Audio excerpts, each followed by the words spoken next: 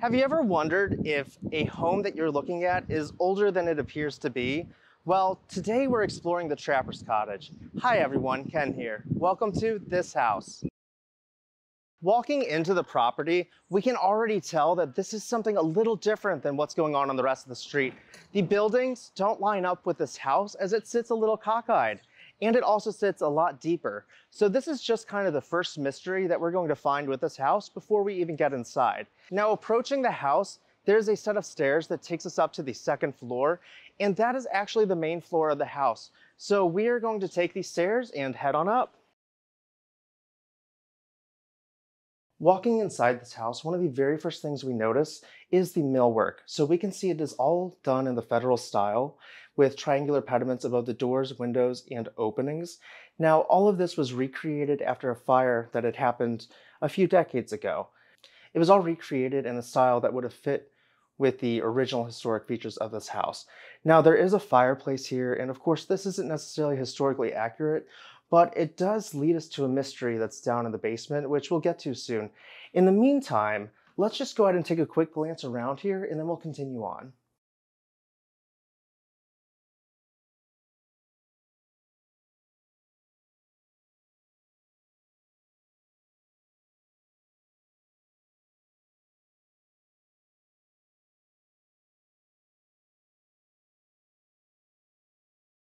Now, continuing further into this house, we come down a half flight of stairs, and this is going to take us to a more modern section of the home. And I think that this was really respectfully done because it's not trying to falsify the historic architecture. There's a clear separation between the old and the new. So we'll just take a quick glance around this, and then we're going to continue down to the basement where things get really, really interesting.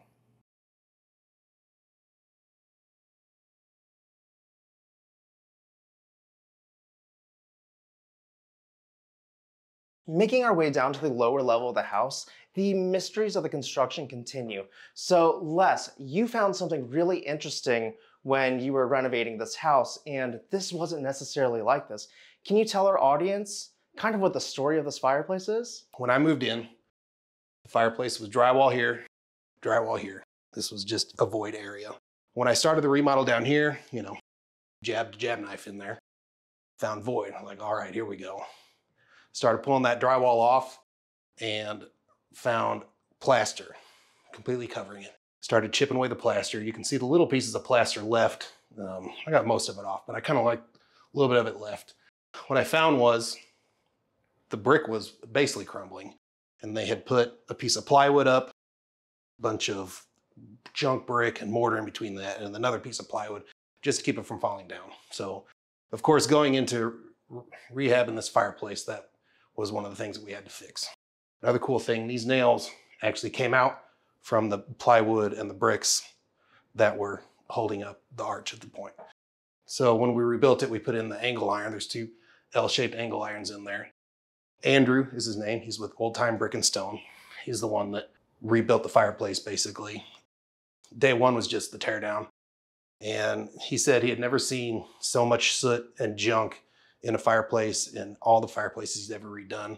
I'm guessing at some point, these nails are pretty old, so I think it had been blocked off for a long time, and maybe they just used it as a soot dump from the fireplace upstairs into it. So it took us all day, and I'm still finding that old 200-year-old soot in this house, We got it cleaned out, got it torn down to get back to the structure. Obviously, the entire arch was taken out, and you can even see the outline of the bricks that don't have the plaster on it.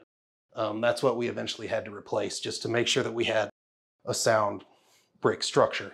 Once we got done with that, he gave me a crash course in tuck pointing, and I wound up doing all the tuck pointing myself. The mantle came from Luke Reynolds, who owns Molly's, which is right behind the house here.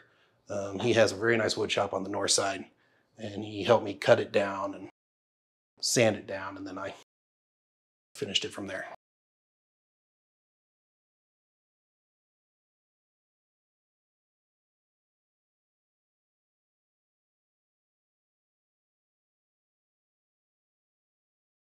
Continuing further through this level, we now pass by the bathroom that once contained the fireplace that was freed.